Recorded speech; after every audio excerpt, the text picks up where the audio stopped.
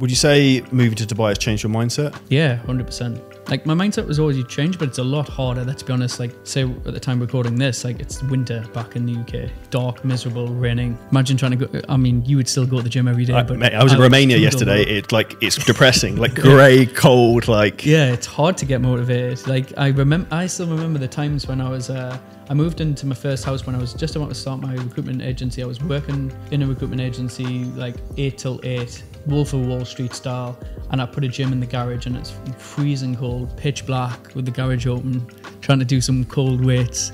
I was thinking like it's so hard, but I was doing it whilst listening to an audiobook of Grant Cardone, the 10X. I still remember that time. I was like, but that's what it took to like, I was doing that whilst I was still working 12-hour days before I even started my business. Yes, it was anxious. Yes, I was a bit stressed. Yes, there was a lot of pressure, but I did it anyway. And I think it's a lot easier. Yes, in Dubai, you wake up, guaranteed sun every day. It's shining, it's positive, it's happy. There's a lot of wealth around you, a lot of success. There's a big choice of different gyms you can go to every day to mix it up. There's just so much choice. Everything's 20 minutes drive. Everything's 20 minutes delivered to your door. There's so much convenience. It's so hard going back. Like even going back to the UK, I'll go back for Christmas for a week to see family and some friends. But probably that's enough. Do you know what I mean? Like.